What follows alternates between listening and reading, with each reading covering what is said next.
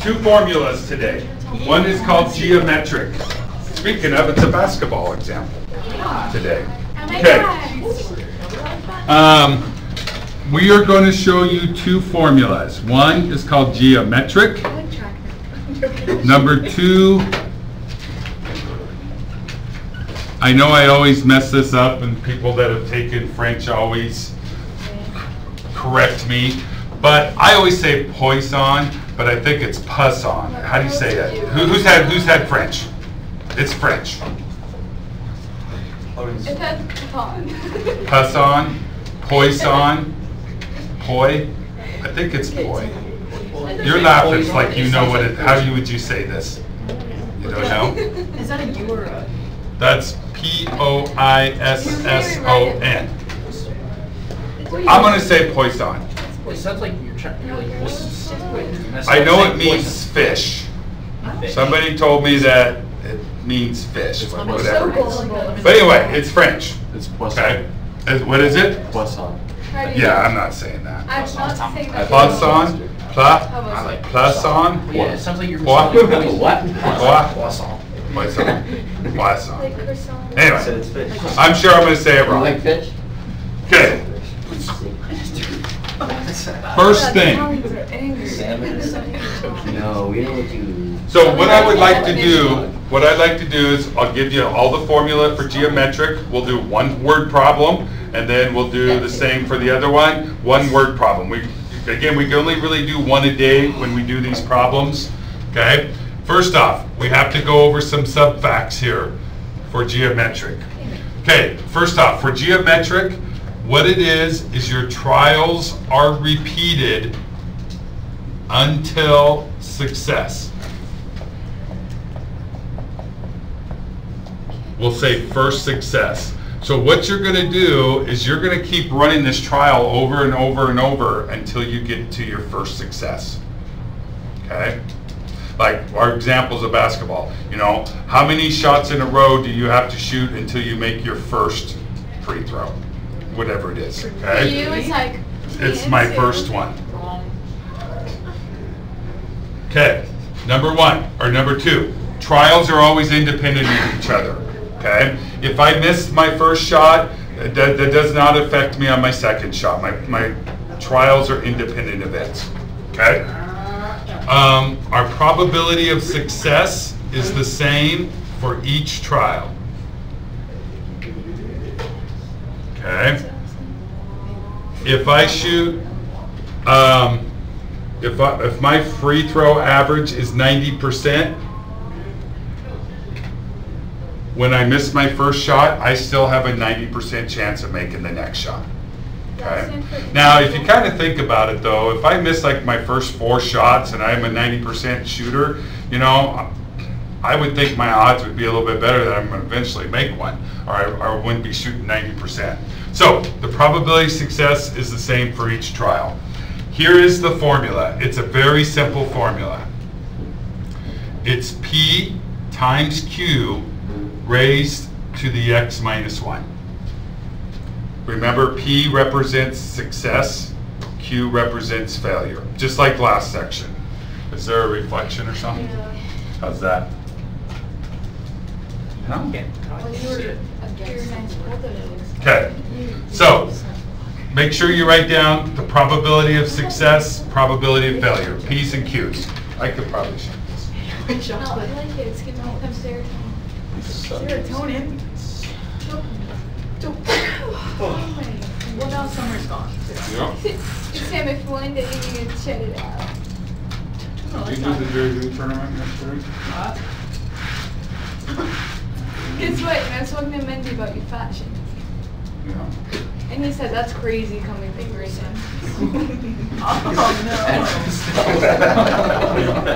How's that? Yeah, that's ugly. Better? That's what we're. Okay. Here's an example. His body fat percent was like 28.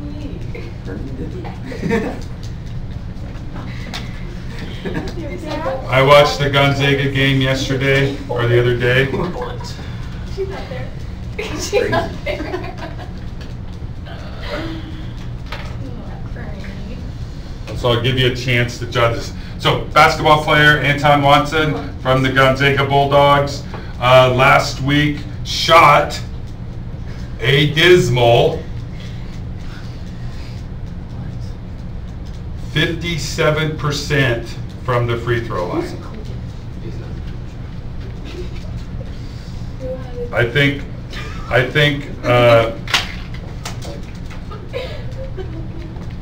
how Gonzaga is going to lose in March Madness is their free throws. They're terrible, and so in close games they end up losing because they miss so many free throws.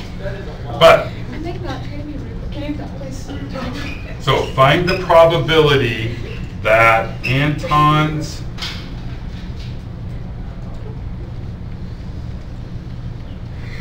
first shot.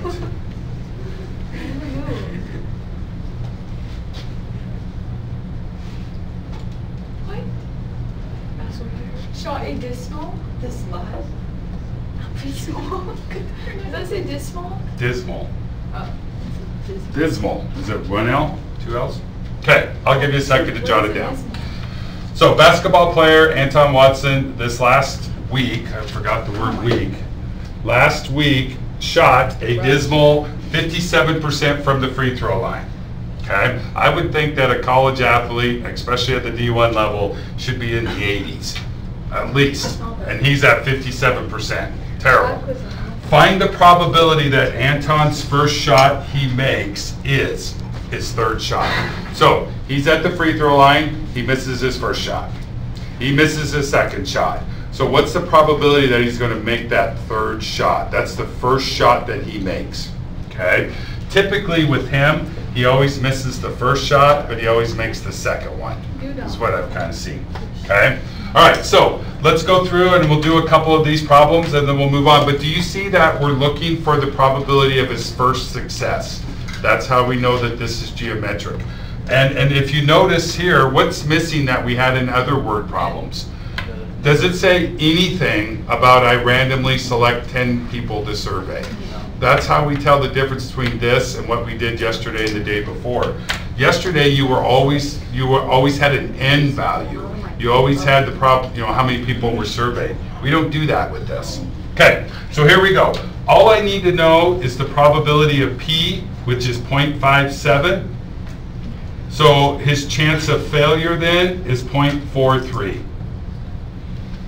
Okay, so once I know those two values, I just plug it into the formula.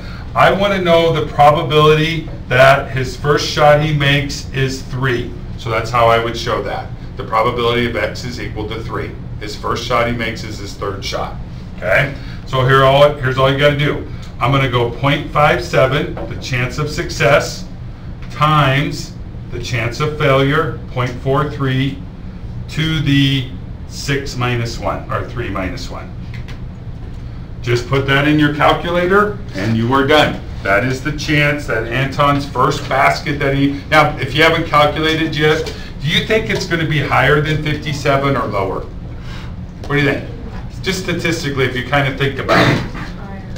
I think it's going to be higher. If he's missed his first 2 shots, I would assume that he's going to make his next shot is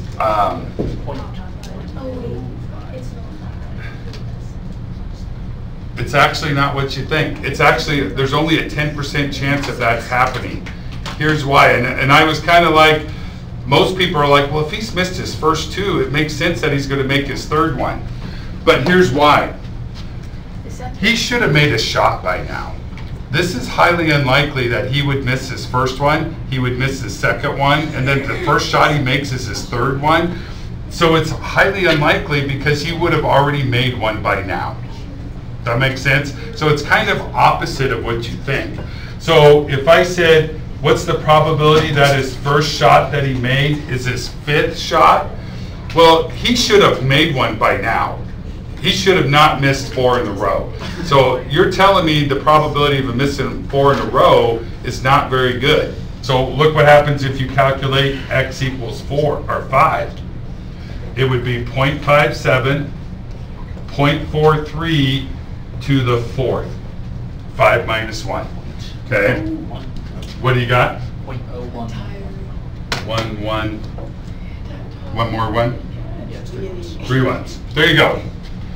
So there's only technically a 1.11% chance of that happening. He is not going to miss 4 free throws in a row. Okay, he should have made one by now, even with his bad shooting record. Okay. Now, could I do questions like this? And I don't know if we need to work it out, but you know, I could word it that,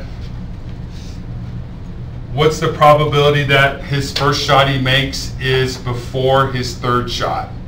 Well, I would show that like this. What's the probability that the first shot he makes is before his third shot? So you would have to find the probability of 1, the probability of 2, and then do what with those answers? Add them up. Anytime you find an answer more than once, you always add them up. Okay? So if this was the problem, then I would just summation that, and I would be done. Does every one of these ones not have a 0? Or just this? No, there would be no 0 here because he's not at the free throw line. I know, but like, with this formula, can it be 0? You know what I'm saying? I guess. I think we could somehow work it where it wouldn't pertain to this example, but we could probably figure out one where 0 would be an option. Okay. Yes? Value of X is like how many like trials you're doing, so like his like for His 5th shot, that's X. okay, yeah. Okay? All right, any questions off of this formula? Short and sweet, pretty easy little formula to do. P times Q, X to the X minus 1. Again, this formula, you're looking for your first success. Okay? Here's the other one. This formula is a little bit more complicated, but it can all be done on a calculator for you. Okay? This one, here's the formula. Well, I'll do it here in a minute. Let me do my subpoints. Okay. The number of times an event occurs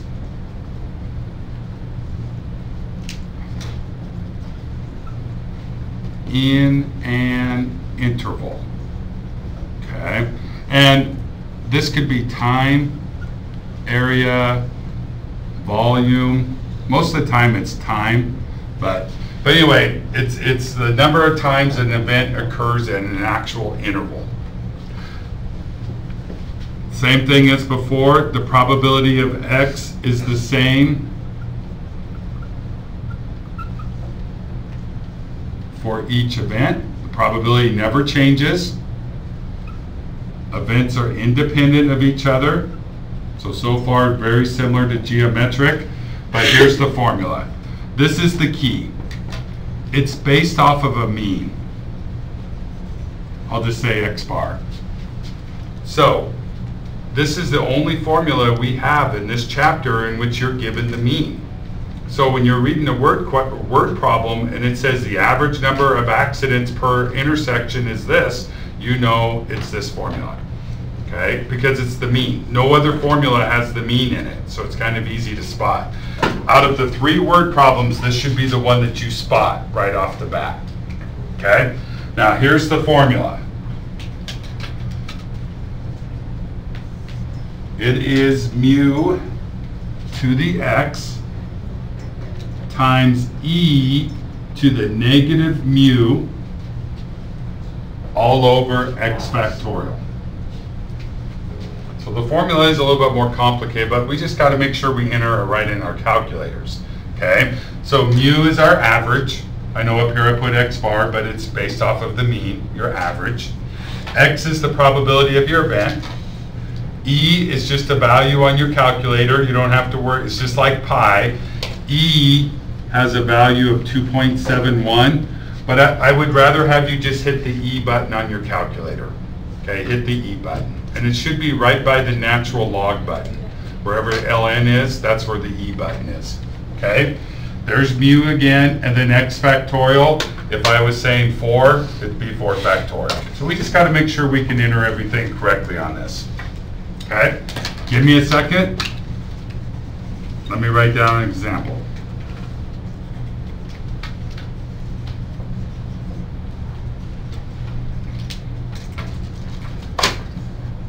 We'll work a couple problems out. That's it.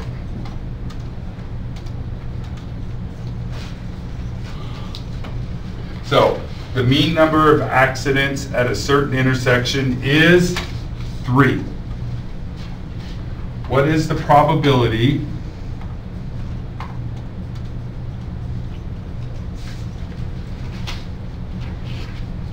that in a given, do I say month? Yep.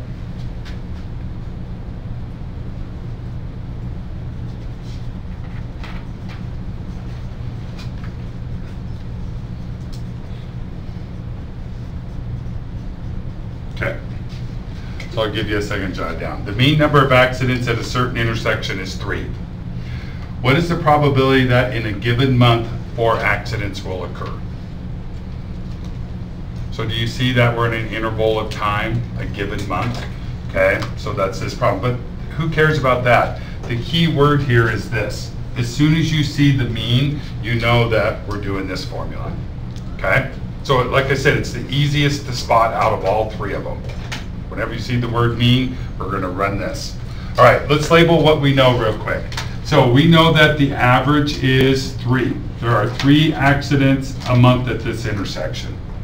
E is just E, we don't have to worry about that.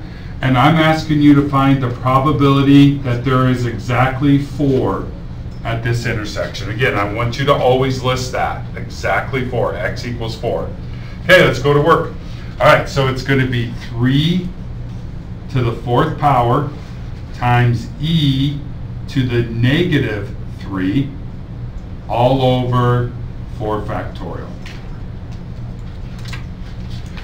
Now what I would do if I were you, when you enter this formula, since there's 2 things on the top, I would enter just the top and then hit enter. What's that? Then press divide. 4 factorial. What's what? Got it? Okay, take a minute, run that through, let's see what you get. But if you don't hit enter after you enter the numerator, then you have to put it in parentheses. Wait, what? 168. Where do you get E? Where do I get what?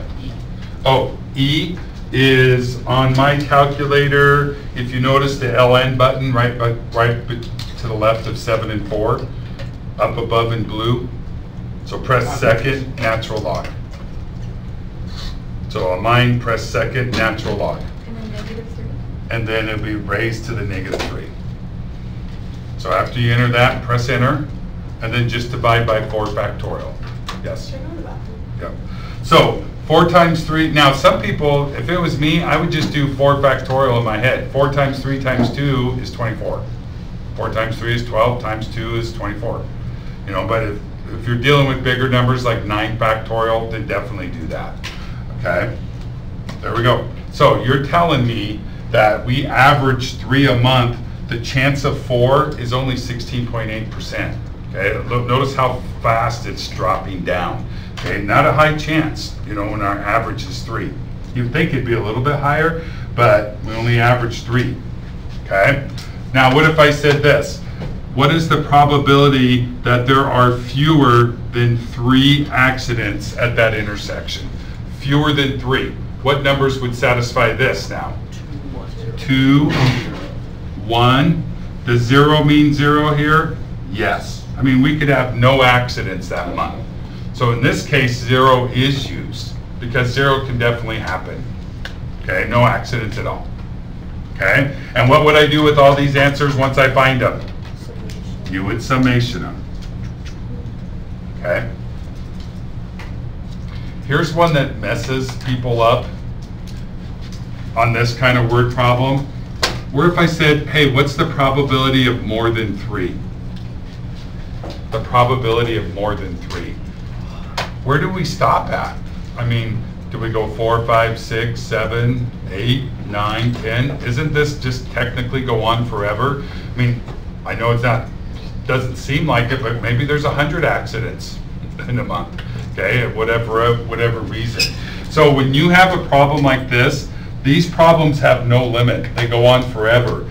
So what you would have to do on this problem is you would have to go 1 minus the probability of everything else. You would have to do this. I would have to find 0, 1, and 2. Everything else, actually I'd have to find 3 too. Here, I'll do this to make it easier. So what's the probability that there's 3 or more accidents per month? Okay, I would have to find everything else. I would find 0, 1, and 2, add them all together, and go 1 minus that. You can't do this forever, because it could be 3, it could be 4, it could be 5, it could be 10, it could be 20, it could be 30. I know it doesn't seem realistic, but it could happen. Okay? Any questions off that? All right. So we have 3 formulas now. We have this one, we have this one, and we have this one.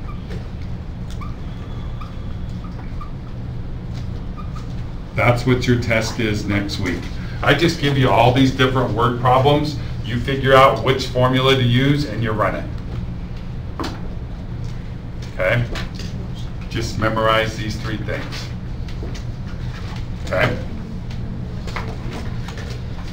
Let's try 2 problems. Just 2. Hopefully you can still get it done before you leave. When's our bell ring? Quarter till?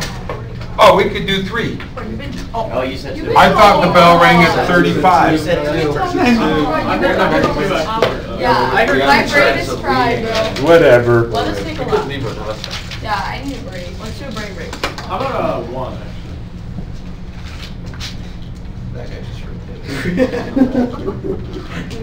it. Oh, this is the best question the whole year. We're going to do this one. Here we go.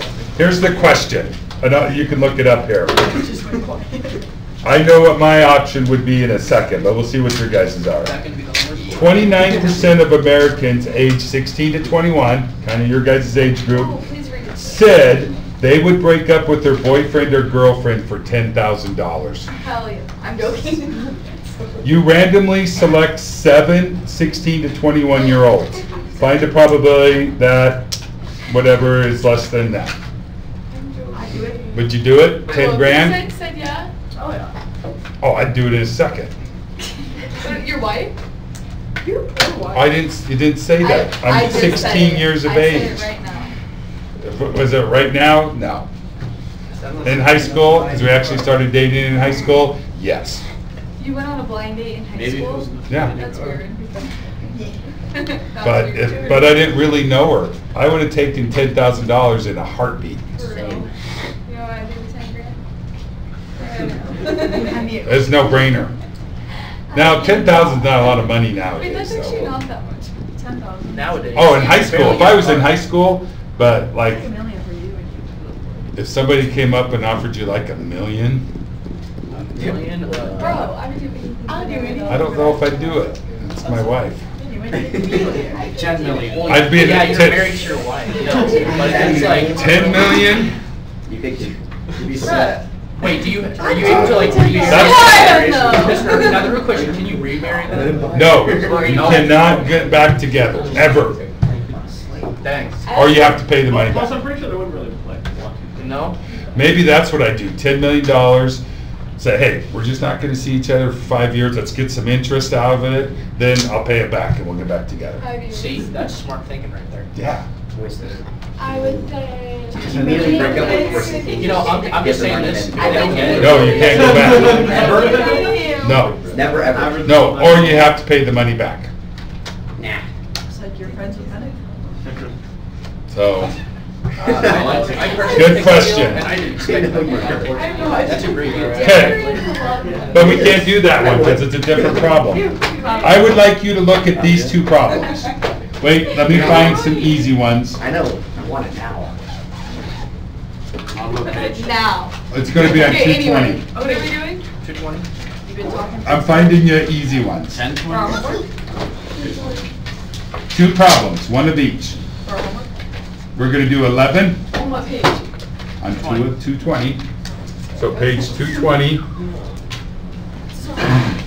11, and we will do, 5. do we want to do a Tom Brady question? No. Yeah. Okay. Do we want to do newspaper errors? No. Dude, Tom Brady. Let's do Tom Brady. College shooter. Well, what's the next Wait a option? minute. I don't know what he said. I don't know what he said. Oh, Tom, you want this one because and we'll do 15 because there's not a lot of calculations. All right, those are your 2 questions today.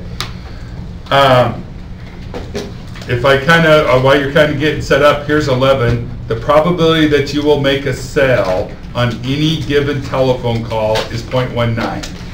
Find the probability that you will make your first sale on the 5th call. Is that geometric or is that Poisson? It's geometric. Were you given the mean? Absolutely not. So you know it can't be that. And aren't you looking for your first success, your first sale on a phone call? And so that's why that's geometric. Okay? Wait. You only have a 19% chance of making a sale on the phone. Which is good because I hang up on people as soon as they call. Which one's geometric again? Okay. 11 or 15? Well, we don't. 11 and 15. Which They're one's both geometric? geometric? No. Which I don't one know. did you just say is I geometric? read off 11. All right, so make sure you do this for me.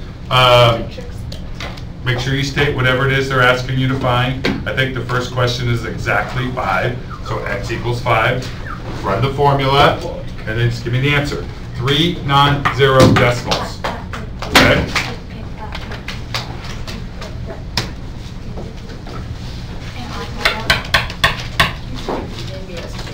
We'll do that. We'll do the breaking up question on Monday. According to Brian. 10 grand as a high school kid's a lot of money. Orange thing. Not really. And we do car. Tyson wouldn't do it. Just say would. No, you wouldn't. Just. Just say would. For 10 grand. For 10 grand. I do. I do it. She would do it. I wouldn't do it. Now, Wonder what Tyson would do. What Jason would do? You think I He would? wouldn't because he gets everything paid for. Hmm? He would. He wouldn't put it in. I would. He goes, I'll pay you 10,000. You're so funny, dude. I would.